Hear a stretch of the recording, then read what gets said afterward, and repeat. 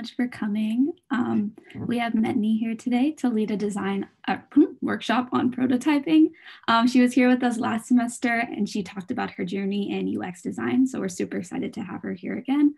Metinee, if you'd like to start by introducing yourself. Yeah, for sure. Thank you guys so much for having me again. My name's Metinee. For those of you who I didn't talk to last time, I'm currently in my final year in my master's program, studying information science, specializing UX design. I'm going to be working at SoFi full-time starting in July, so I'm really excited about that. And I graduated from Rice in 2019 as an Archie.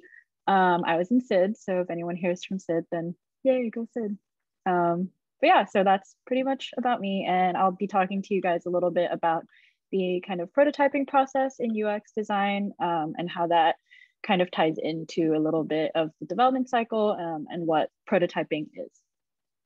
So it's a pretty broad process and there are a bunch of steps in prototyping as a whole, so it can be a little bit overwhelming and it's very much up to you as a designer to kind of decide when to use each step. So I'm not really here to prescribe like this is exactly what you should be doing step by step, but rather kind of giving you an overview of like the idea of the tools that we have and like what you can use and kind of leave it up to you to formulate that process for yourself based on what you think works. So I'm going to start off by breaking down the kind of different types of prototypes that exist and are out there, how they kind of differ from one another, when or why you want to use them, and then kind of go into talking about the prototyping methodologies that you'll probably experience and how a typical process could look like. So I'm going to start talking about the levels of fidelity of different prototypes. So this is pretty important. It's kind of like the foundation of understanding the different types, and that'll be more obvious later. But essentially, I'm trying to explain kind of how detailed a design is, or how much content to include when you're talking about levels of fidelity. A prototype can come in a lot of different forms, and this is kind of the most basic way of breaking them down into different types. Like as indicated by the little gradient that you see, this isn't really that discrete of a process. A lot of the times I'll find myself kind of working in between low or medium and high. So it's really up to you to decide like what's most productive to show or what not to show in order for you to be able to articulate your idea and like get the kind of feedback that you want. So low fidelity prototypes are generally the kind of bare bones of an idea. And it's like where you as a designer are trying to figure out and kind of play around with initial ideas.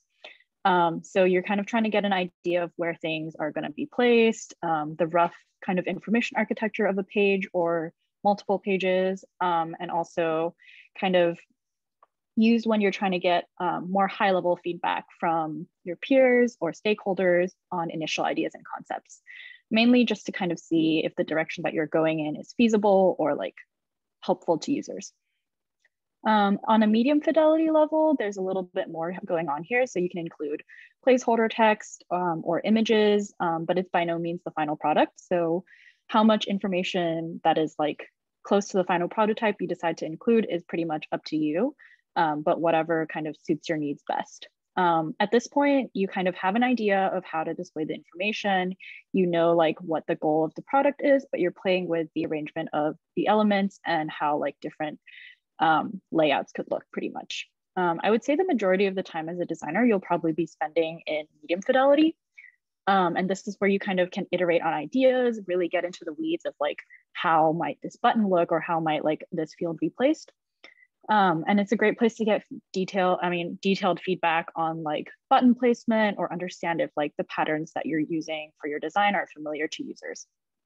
This is also kind of where you would start to create a design system to kind of make a more consistent style for your app as a whole or interface. So for example, getting that like unified button and field look overall for the entire interface. And if you guys don't know what a design system is, feel free to ask at the end of the presentation as well. And so for high fidelity, it's pretty much as close to the end product as it gets. You want to have like all your text and images filled in, no more placeholders here. It should be a polished kind of complete representation of the product. Here, all the color and typefaces should be consistent across all the screens. So there shouldn't be kind of like a different styles across the same flow. And it's really helpful presenting your finalized product and ideas and get feedback from stakeholders and users before the real product gets launched. This is also where you kind of hand off to developers, and it helps them see exactly what they're going to be building and kind of give them like a, I guess, instructional manual on like what exactly they're building, like what are the pixel sizes and what's the like spacing between elements.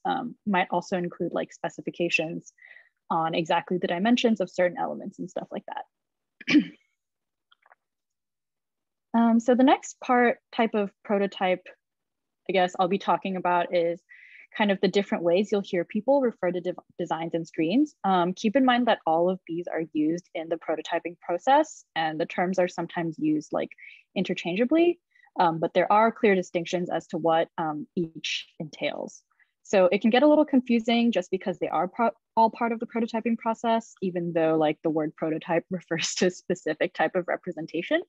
But I'll provide like some examples and images of these different types in the coming slides as well. So wireframes are typically the lowest fidelity of all three of these. They're very simple, bare bones. It's pretty much just like low fidelity designs. You're trying to get elements into place. You don't really need text or content. It can just be a very graphic or visual representation of like what a screen would look like.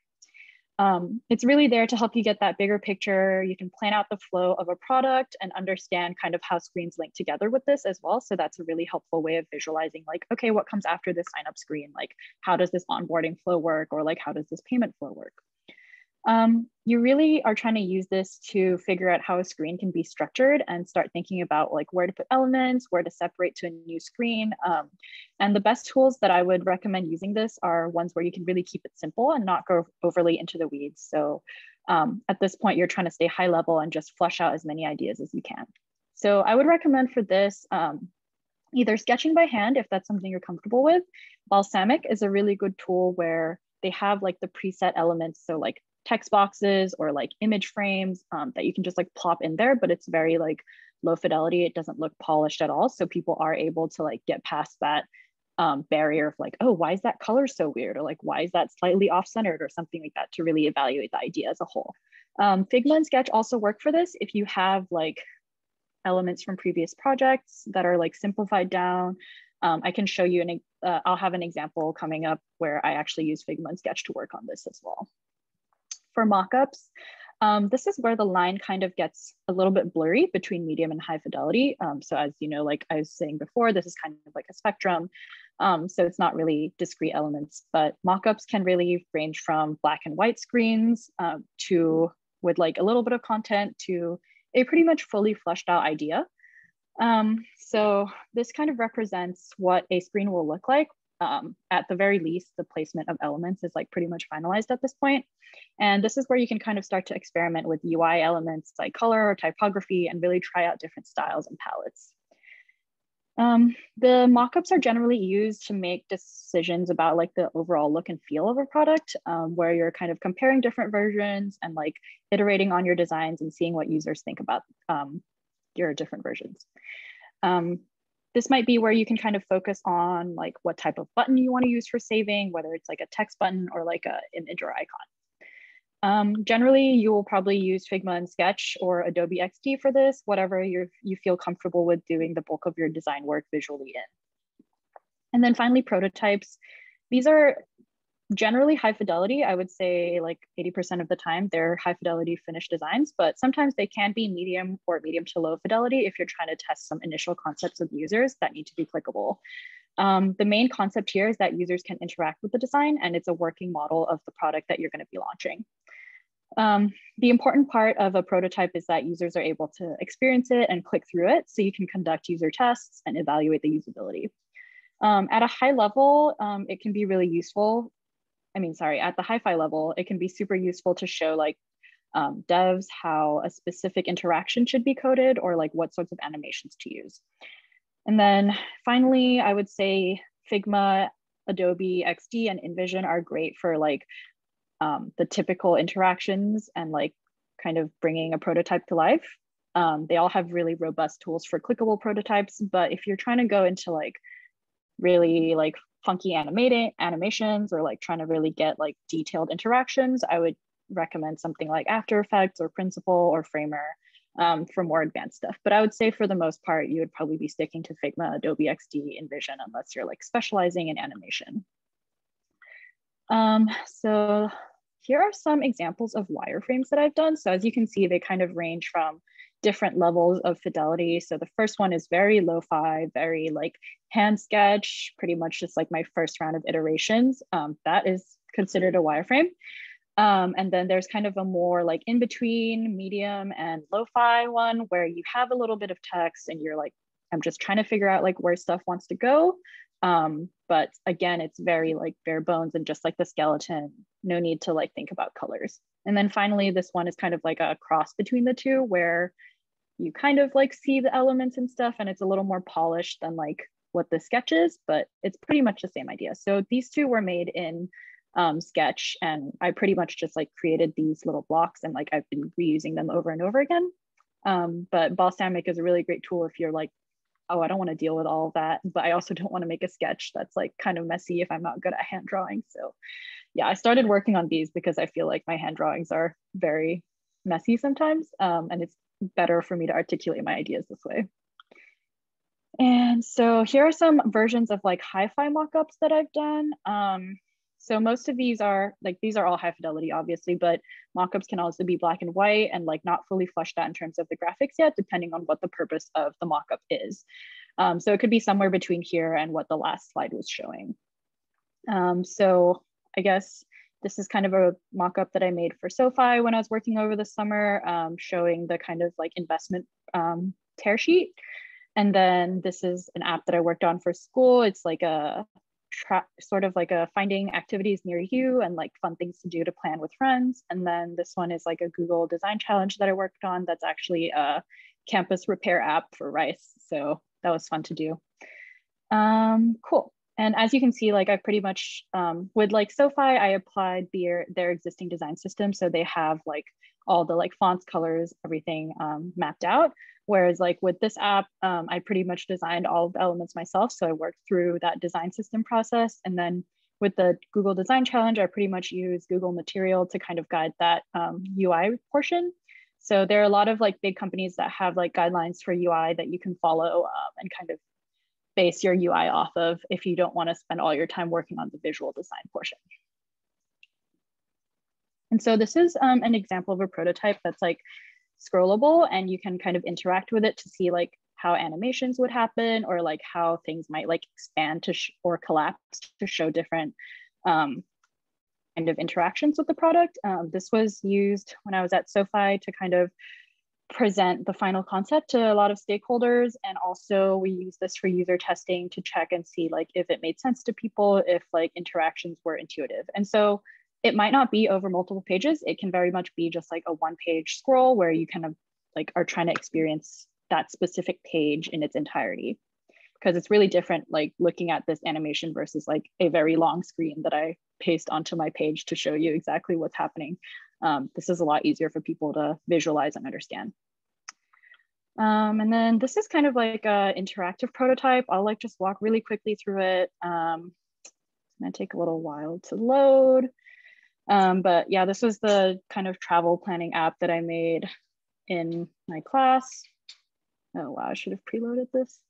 Okay, anyway, so you can see that you can like do some horizontal scroll to see like the other content. You can scroll vertically and then click through to different aspects, like save, add something to your plan. As you can see, I don't really remember exactly how I was adding stuff.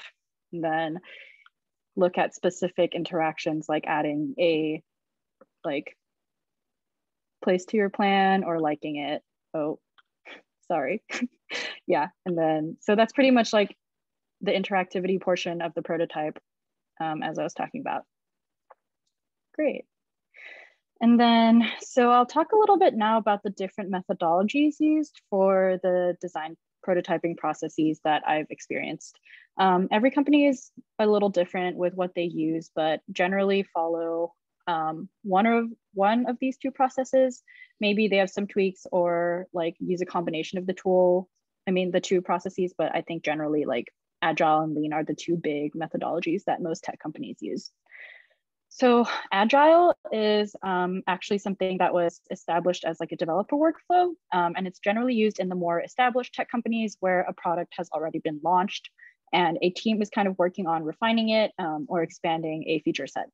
So for example, when I worked at SoFi, the team worked with an Agile framework, and I was pretty much just working in design sprints and then handing off the work to devs after 2 weeks. So sprints are basically 2 to 3 week long working sessions where each designer or developer builds and works towards specific goals.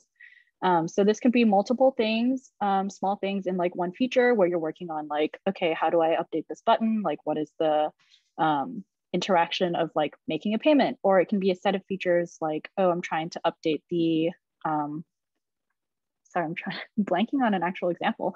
It could be like, oh, I'm trying to make this like search feature into a map functionality. Yeah, so it could kind of range from like a bunch of different things in the time frame. It might be split up into like separate little chunks to be workable.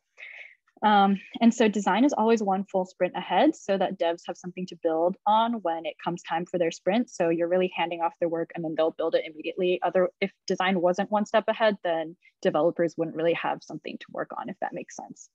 And this kind of idea of Agile was made to kind of synchronize these two divergent workflows for the kind of optimal product output.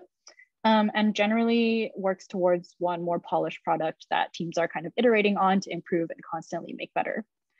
Lean is used more in startup environments or smaller companies without a necessarily established product. So essentially what we're doing here is plugging in the UX design process into their existing build, measure, and learn cycle. So what designers would do is design something, test it, and then learn from the results and iterate for the next round of designs. The focus here is kind of understanding whether users find your product attractive and if there is a market for the idea, and kind of validating whether your concept would be successful before putting in a ton of like time, money, and effort into launching like a really high fidelity product that might just flop. The idea here is to create a minimum viable product, which is the MVP that can be launched to all your users, real users, and then learn from users' feedback and metrics. And so I feel like I can't talk about prototyping without going into usability a little bit. Usability testing is super important in the prototyping process because you always want to be consulting with your users or potential users so you don't lose sight of the goal of creating a product that ultimately benefits your users. There's a bunch of testing methods, and I'm going to split it up into kind of testing with a user versus testing with an expert. And with users, it's pretty straightforward. You or your company can recruit users of your product or from your defined potential user base. And you kind of set up some existing tasks for them to go through and evaluate the ways that they complete these tasks. So as I said before, most usability tests generally involve this set of tasks. You have the user walk through the interface and you're basically testing the success rate of these tasks. For moderated interviews, this involves you having a researcher or even a designer sitting down with the user and walking through their different tasks together. So it's generally used to get more qualitative, in-depth information from users and really understand how they interact with or feel about an interface. So they're given the set of tasks that they can complete, and the moderator essentially asks a bunch of questions while the user's working through the tasks to kind of figure out how they're thinking, why they're thinking that way, or they can ask them to think aloud and kind of describe their process that they're having within their mind. If your idea isn't as fleshed out, you can still do an unmoderated test on like a low to medium fidelity product. But instead you just have the moderator do the walking through of the platform and kind of ask users like, what do you expect when you click this? Or like, what would you do to complete this task? Or like, what do you think makes more sense? So you're kind of understanding the user's mental model and like what would be intuitive for them. But generally moderated testing is the most expensive method since you do have to recruit participants in a real company and like pay them for their time. Unmoderated testing is cheaper. It can get to a wider range of users, and there is a lot more quantitative data on success. So the metrics are a little bit different. You might look at like the amount of time it takes to complete a task, or just like how many button clicks it takes to get to a certain place. It's very similar to the unmoderated in the sense that like there's tasks, people walk through them, but you just complete these with the screens in like InVision or like some other prototyping app as a link. And you would probably need it to be a little higher fidelity because at that point, they have to be able to complete the task without someone sitting next to them and explaining different components to them. So the user should be able to go through this test with just like a written set of instructions that you give them and not need that much clarification. And generally, unmoderated testing is there to help you kind of validate your research hypotheses or kind of insights that you gain from moderated tests. Card sorting helps you to understand users' mental models and how they kind of perceive your features. And it's used to kind of understand where you can place your features, so it will be more intuitive for users. Navigation especially is somewhere where you see card sorting being used a lot, trying to figure out like, okay, where should I nest like, I guess, creating or editing my profile under account or something like that. I'm actually working on a project for my school where we're creating this course picker so that you can kind of map out your classes depending on what specialization or major or career path you're interested in. And that's where we're going to do a lot of card sorting to figure out like, okay, what do people a certain course under, like, is this like more theory based or more like practice based, that kind of stuff. And then finally, guerrilla testing. It's basically where you kind of go into a public space, obviously in non-COVID times. So it could be your office with some non-designers or a cafe and ask people what they think about your ideas. And it's great for testing more lower fidelity sketches or just like initial ideas to get people's first reaction or response to a concept. And then usability testing with experts. In this context, an expert could be another user designer or your manager maybe. You can also hire like usability experts or consultants to come through to perform these tests. If you're doing this in like a startup environment, I would just have another designer come through and like work on these with you, because you definitely want it to be a second opinion or third opinion rather than your own, so that people can kind of test or like walk through the app in a more objective manner so they're not like attached to the project. So both are very straightforward. You could probably get a good idea of the usability just by having designers or researchers walk through it, since they're generally pretty aware of these methods. These are also obviously good things to keep in mind while you're designing as well. So thinking through like the 10 heuristics that we're going to talk about in the heuristic evaluation. So the way that heuristic evaluation works is that I don't know if you guys know about Nielsen's 10 heuristics, but I could send you a link to that, but I don't want to list all of them because there's a lot.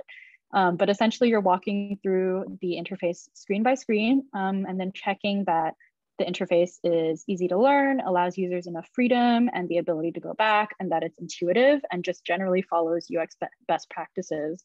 And you pretty much just assess it against the 10 heuristics that Nielsen has established. In terms of the cognitive walkthrough, it's kind of similar to usability tests actually, where instead of a user, you're having an expert walk through the key tasks that a typical user would use your interface to complete, and kind of assess how easy it is to complete these tasks and what areas could be improved or what could be clarified.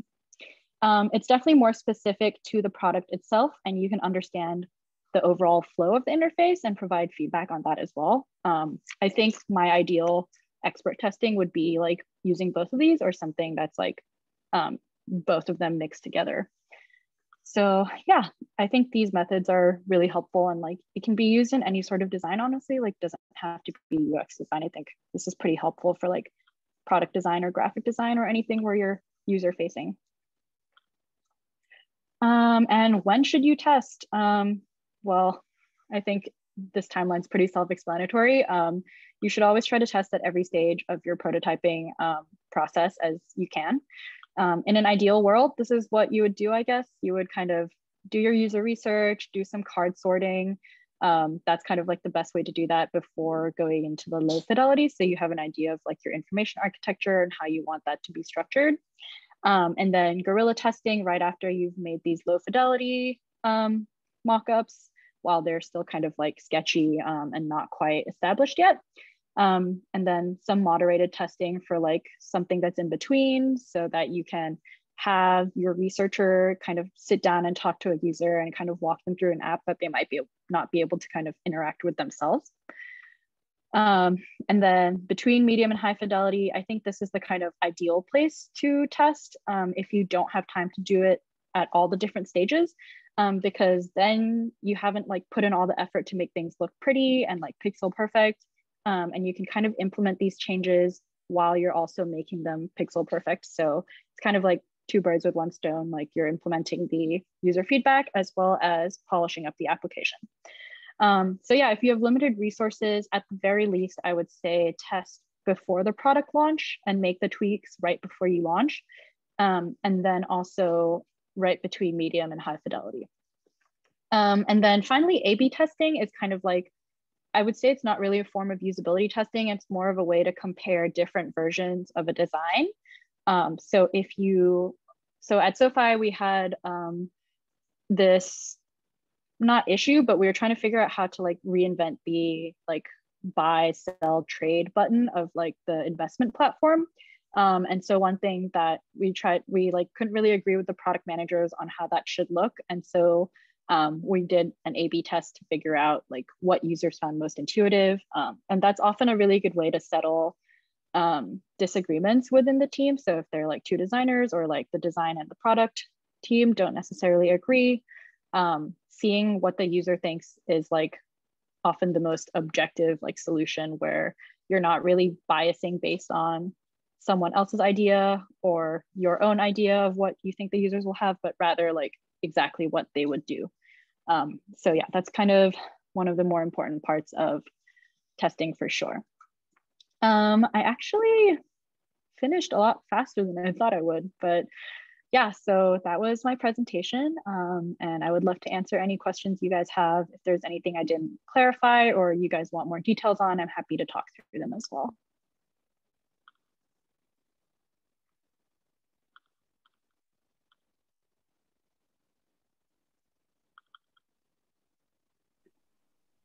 Yeah, if anyone has any questions, you can just go ahead and unmute yourself and ask, or you can ask in the chat.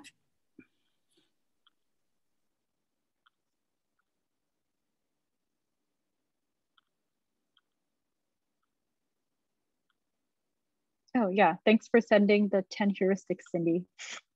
I see that now.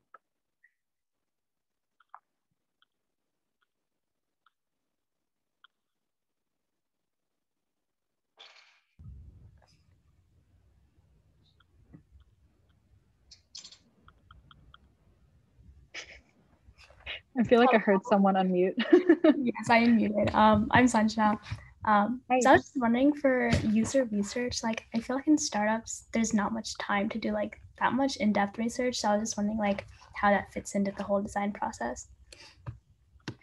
Yeah, for sure. So yeah, it is really hard. I think with startups, you have to like go that extra mile of like convincing them how it's valuable to have user research. I would say just like, honestly, just like do it. Like even as people are, I don't know if you're coming from the point of like, oh, I'm working with like a designer or like I'm the designer / researcher on the team. Maybe you can clarify that a little bit, or is it like a general question? Yeah, it was just a general question, but I feel like probably doing both as a designer. But... Yeah, so I think like a really easy way to do it is like maybe just talk to like 2 or 3 users. Like even if you can just talk to like a few users, it's better than not talking to anyone at all. That shouldn't take too much time, I think, and just like understanding what their needs are. Or if the startup has like existing data or like surveys or something like that, that's something that's really helpful to look into as well. I think definitely like needing to sell research is like a pretty tough challenge, especially if you're like new. But I think the important thing to like let your product partners or like the startup know is that at the end of the day, like figuring out what users need or like what will be what they would like to see in a product is going to lead to a more successful like launch than having a product where you're kind of like blindly figuring out what the user wants and you don't necessarily know or have validated that. I would actually use a like data approach because people love data, and just being like, yeah, it's really important to have that data to back our decisions and like business decisions. And if we're just doing it off of like what we think is good rather than what the users actually need, you're probably not going to address the need of whatever product you're creating. So yeah, definitely, like I would say it's hard. It's definitely hard, but less research is better than no research. So I would definitely try to talk to users, look at some competitive analysis where you like look at other products and what they've done to get a better idea of it. Yeah, kind of go that route. Thank you. I have one more question, but if someone else has another question, you can go ahead.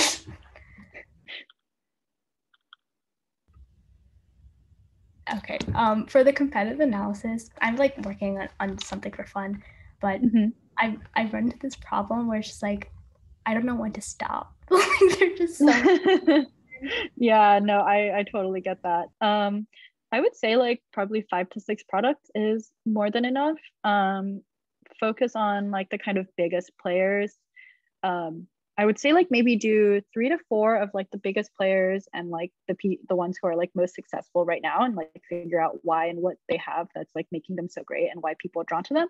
And then maybe look at some like smaller players that are like newer to the market, but like have a clear distinction of like why are people using them. So for example, I actually worked on a competitive analysis for one of my class projects, and we were doing like, our prompt was like how to reinvent like video calling pretty much. And so obviously there's like 50,000 apps out there that like deal with video calling, like Teams, like Skype, whatever, Zoom. And so we tried to keep it to like 5 or 4 of the big competitors. And then we looked at some like smaller apps that like Marco Polo, I think, is like a newer one. And then just like a bunch of more like niche indie apps that had like specific factors that tried to differentiate themselves from the big players in the market. Yeah, so that really helps. Thank you. Yeah.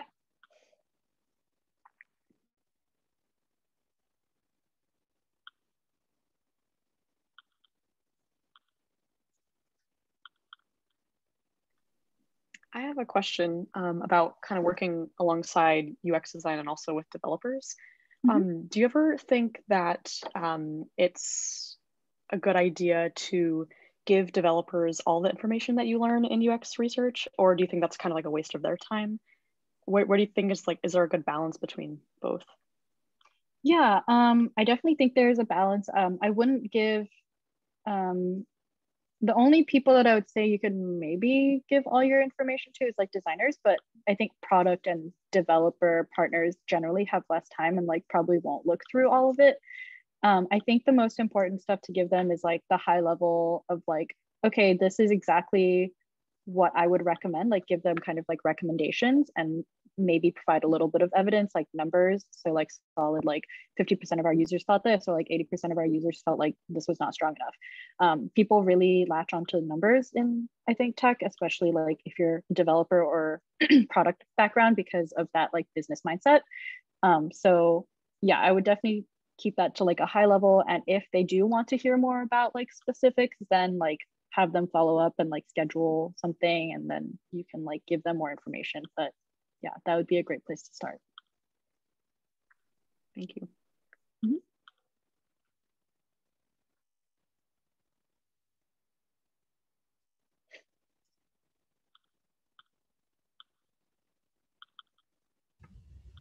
I have another question. Yeah. So as like a designer, if you're like working in a startup or something, how important is it to know like product strategy and like all like the business metrics and like, I feel like it's just hard to advocate for the user without knowing all that.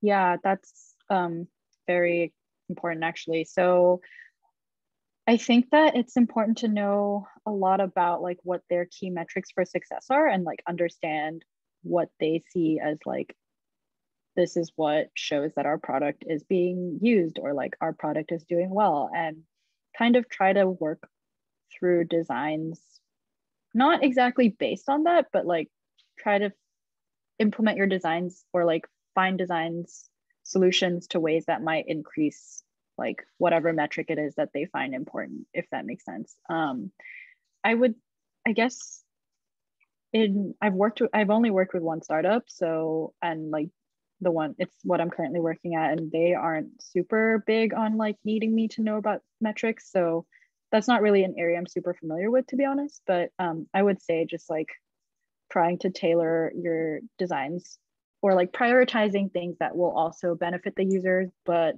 kind of help their metrics to go up, and will show that very clearly, I think is a good starting point, because then you can kind of balance your priorities and just be like, okay, look, like we really listen to our users, and it also caused your metrics to like do better.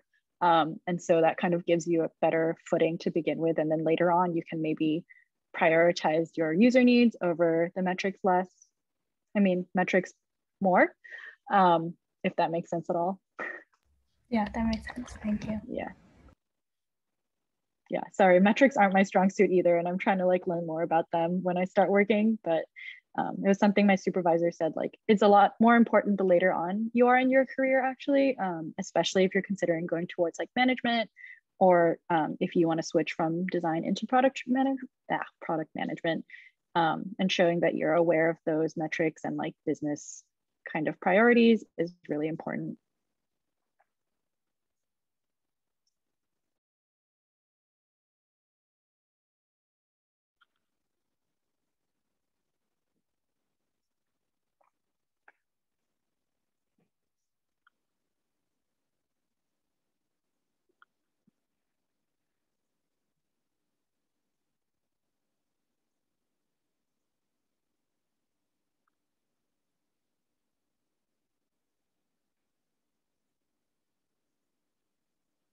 Also happy to answer any questions about like job search, or like, I don't know, do people care about like salary and like that kind of stuff.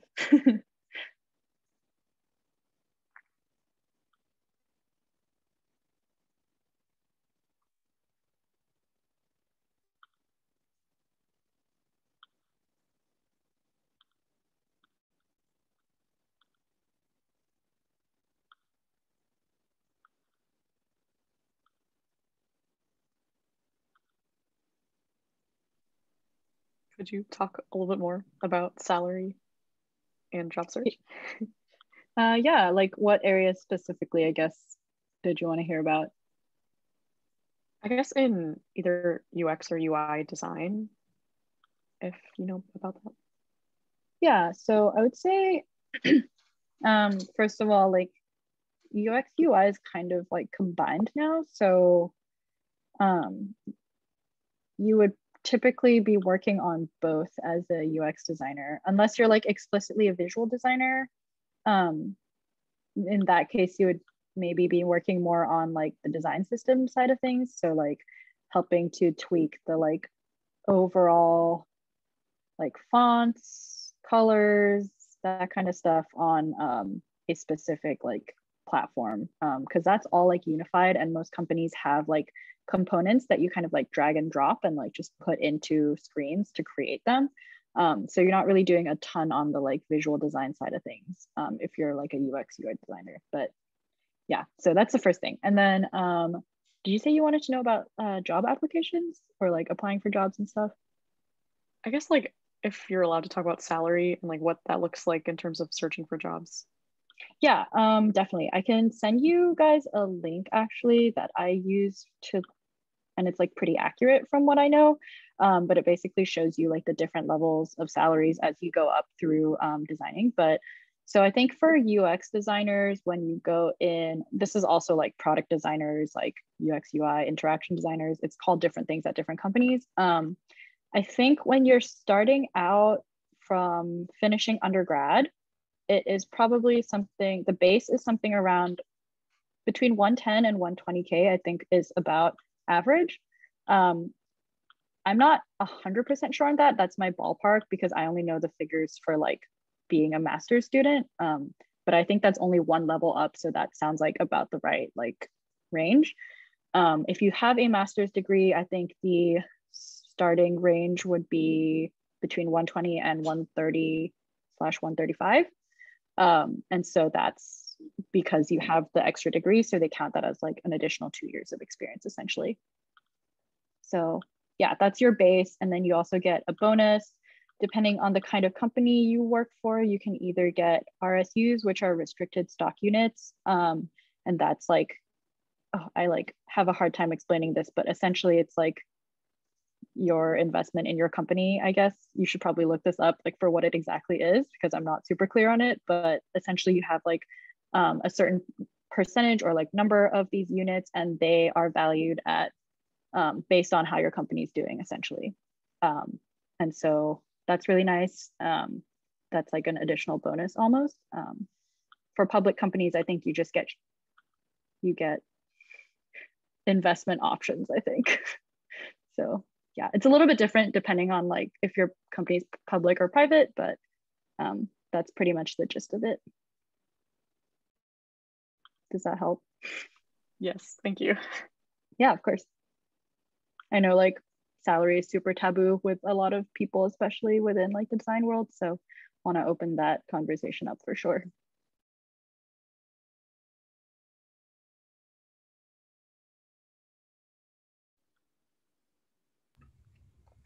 I have another question. Yeah, that's okay. So I feel like a lot is going to change within like design in like the next 10 years or so. So I was just wondering like, if you have ever felt overwhelmed by like having to learn and like keep on top of all these like new design softwares, and how you manage that? That's a good question. I think in terms of software, I think they've been pretty similar to one another. So I think jumping across like Figma and Sketch, for example, wasn't really challenging. And I think XD is pretty similar. So in that sense, I don't think those will be changing too much. So rest assured on that. I think at the end of the day, like what's most important is like as a designer, you have like an established process and you know kind of what the steps are to take whenever you like land in a new role. So that you have like your established like process and you can kind of fit that into whatever framework your existing company uses.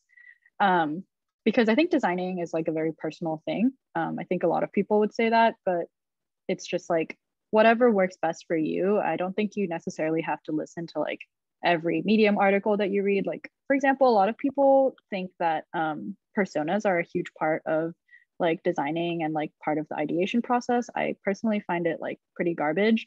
And like for me, it's just useful to know that like, okay, these are my user groups and these are the people that I should be designing for. I don't need like a whole profile that like tells me if they're an ENFJ or something. So very much just like use the methods that like you think are useful and like help you keep that idea of like designing for a user in your mind, and go from there. Yeah, I guess I haven't felt incredibly overwhelmed because like I feel like I've been learning like more slowly than most people have because I have like that grad school experience. But I think that like design is going to be relevant for a very long time, and like I don't think that's going to change anytime soon. So definitely don't worry about that. But yeah, it's a great field to be in. There are definitely a lot of places like specifications or like areas that you can explore, like accessibility design or like usability. But yeah, I would just say take it at your own pace, like whatever works best for you and what you think you're passionate about or like makes you feel good about designing, and you feel like supplements your skills for the user. Other than that, like I wouldn't be too worried about like trying to learn everything in the book on design, because everyone's always going to be like a little bit different. Some people are going to be more research oriented, some people are going to be more visually inclined, and that's very much just like what you choose to be, what your focus is on. That's very reassuring. Thank you. Yeah, I hope that helped. Oh, I saw another question in chat. Average career trajectory. Is that like salary wise, or are you curious about like what positions you could go into, I guess? To whoever asked that question, I think your name, okay, positions. Yeah, so there are a few tracks. So the most straightforward one where it's like just upwards is like you start off as an individual contributor as a designer, and you kind of stay in the individual contributor track, and you just become like more and more of an expert in your field. So this is like a relatively new concept in tech, I think. More and more people are being encouraged to go through that route, because people used to think that it was either you like become a manager or you're just like stuck in your designer position, you don't like get better. But people are realizing that like that creates shitty managers from people who like don't necessarily want to manage or like know how to manage properly and like go into it just because they want to feel like they're advancing. And B, because like having someone who has like all that expertise and knowledge from all those years of like working and like learning in the field is so valuable. Like there was a guy on my team at SoFi who was like, I think he's like 18 years or something into UX, and he just like, he was amazing. Like I feel like we would just go to him for like the most random things, and like he had so much wisdom, and it was really great. So I see individual contributor is one route. The other route is obviously going to a design management position. That is like, I think if you're interested in managing people, you like that aspect, really great for you to go into, but it does mean that you're going to be a lot more hands-off and you won't be designing very much anymore. And so that's a trade-off that like people have to be okay with. And I know that designers have a hard time with like going into that management role, because they're like, oh, it's like so hard to not like be in the weeds and like really like work on the design. I think like I talked to my manager for my team, and she said like one of the hardest parts was just like not being able to like, I guess you're not really exerting your vision onto a design anymore. You're kind of like trying to facilitate other designers to design something good. And then there is also the product management route. Sorry, my cat is doing some crazy things. So there's the product management route where you can become a product manager. I think that's pretty common now, because design is still pretty new. And so it's still typically engineers going into PM roles. But it's very much something that designers should aspire towards, because we do have a very good understanding of the like user priorities as well as the business priorities, because that's something we kind of have to juggle every day. So I think the skills are pretty transferable, but it does require you having to think a little bit more on the business side and like lower your priority for the user needs. And that is something that I know that a lot of designers find difficult. And like me personally, like I thought I wanted to go into PM, but after like interning into summer, I was like, I am so bad at this metric stuff. Like maybe it's something I can learn, but right now it's not really something I'm super interested in. So yeah, that's another thing to consider, like whether or not business priorities is something that like really calls out to you, or like you're really just here to design something that's great for users. So I hope that was helpful.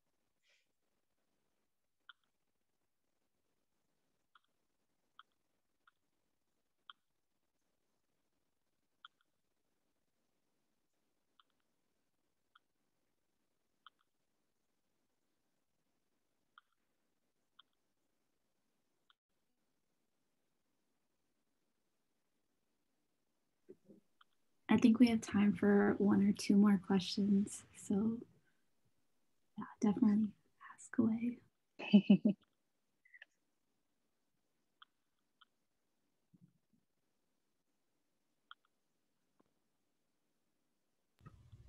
I'm just gonna go ahead and ask. So I'm like pretty passionate about like healthcare. So I know there's like medical human factors, and then there's like design. So I was just wondering if you have any experience working with people from like the human factor side, and whether that like overlaps with UI UX. Truthfully, I haven't, so I'm sorry I can't answer that better, but there is a lot of like healthcare in tech right now. So I'm working for a startup that like helps on the nursing side of things and like matching them to hospitals and staffing and stuff. So it definitely is a very big problem space that like a lot of people are looking to address. So yeah. Thank you. Sorry. No worries.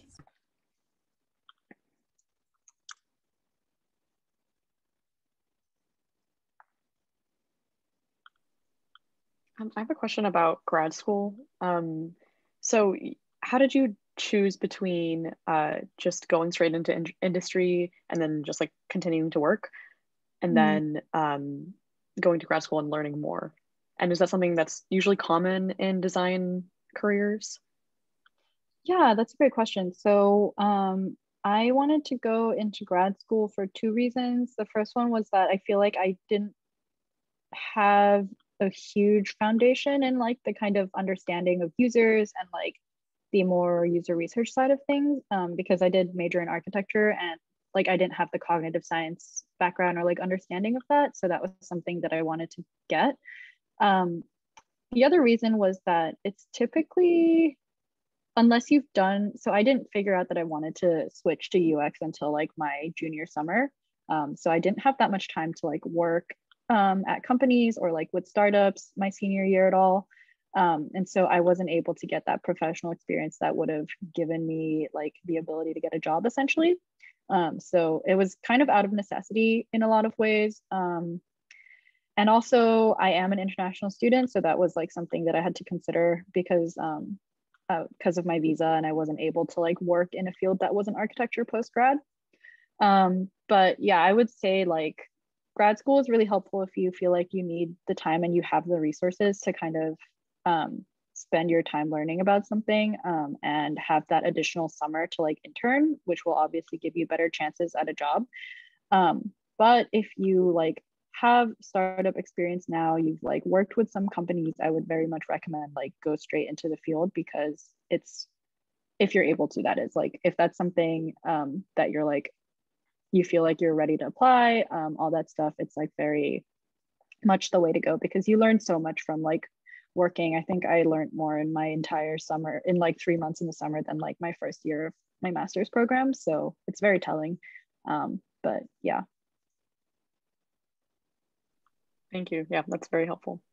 Yeah, I also think if you're like incredibly passionate about like one area of like research or design, or like you want more experience learning about like, for example, accessibility, or like really drilling down into like the user behavior side of things and understanding like what is the best way to like interview or like survey people, it's definitely worth going to grad school for, because that's where you'll get that really in-depth knowledge. But most of the things that you'll need skill set wise, I think you'll pretty much learn on the job.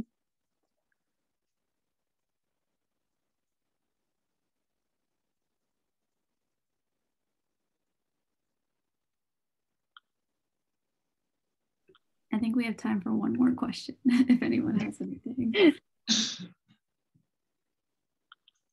Yeah, sorry, I thought my 4 pages of content would be enough for like 40 minutes, but I was wrong. Guess I speak faster than I remember.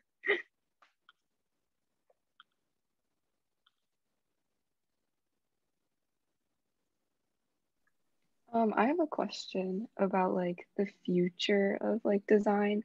So, what are like some tech trends that you think are going to be like really big in the future and that like designers should jump on? Ooh, that's a fun one. Definitely think that like AI and machine learning is going to be really big, and like I personally think that like we need designers in that space now, because as with a lot of things, like it's initially developed by just programmers and engineers. And obviously that's not a bad thing, but I think it's always helpful to have that like UX perspective in there to like figure out like, okay, how can we like really make this useful for users, and like what do users really want out of this? Aside from that, like specific areas, I really do think that like healthcare is going to take off, because there's so many inefficiencies with that right now. Like a lot of traditional industries that are like very core to our being humans and like what people really like need to do, like healthcare, like the government agencies, and like how tax forms, for example, are done, like all of that is so out of date and like very like 1990s interfaces. So healthcare is, I think, a huge place that is going to be like blowing up soon, because there's like so much complexity, but it needs to be easily explained to users. And it's something that like a lot of people feel like they have barriers of entry to understanding. And I think UX is the way that we're going to be able to make that more accessible to everyone, and beneficial. So these are my thoughts. Thank you. Yeah, of course.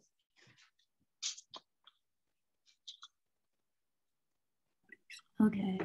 Thank you so much, Metinee, for being here with us today. Yeah.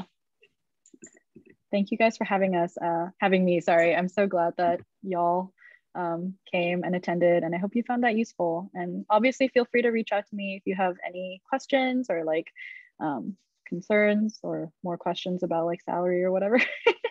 I'm happy to help anytime. Cool. Thank you. Yeah, have a good night, everyone.